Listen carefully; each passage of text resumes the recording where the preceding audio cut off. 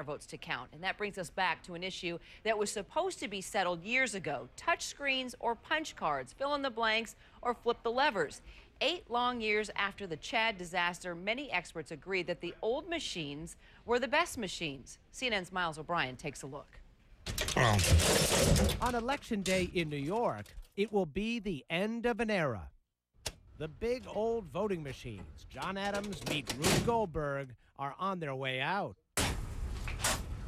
It's pretty cool. They have 20,000 parts in the machine. Really? Yes, it's not a lightweight machine. And here at the Board of Elections, they have a heavy heart. Do you know of any case these things ever being tampered with? No. Because it's impossible? It's impossible that I know of. But ever since this ugly scene 8 years ago, politicos have spent billions of your money to throw out the old and bring in the new. Congress even created a new agency to give states suggestions on what to buy. We're hoping that the very design of the testing certification program is so robust, the states will want to opt into the program because it will be the gold standard. But 8 years later, there is no national standard. And even if there was, states would not have to comply. I think it's a huge mess. Election crusader Susan Greenhalgh says the problem is computer voting systems in 17 states and D.C.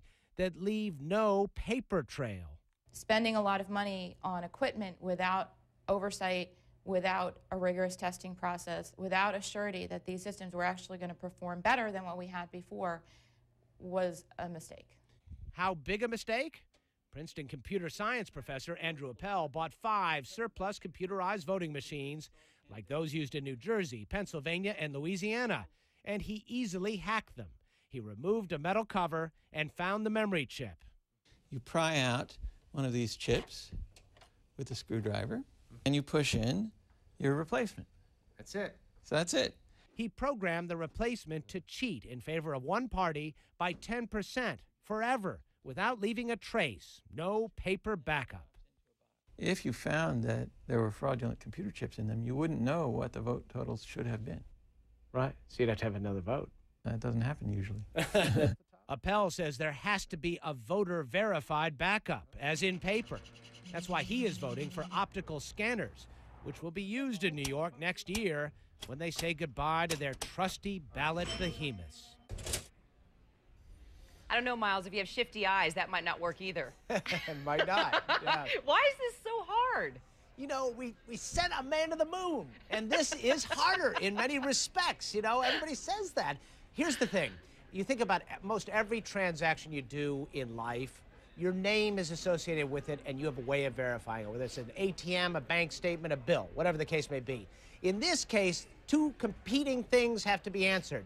You want to maintain the secrecy of the ballot, and you want it to be accurate. Keeping secrecy and accuracy together is a difficult thing. They're at odds with each other, and that's why we run into all these difficulties.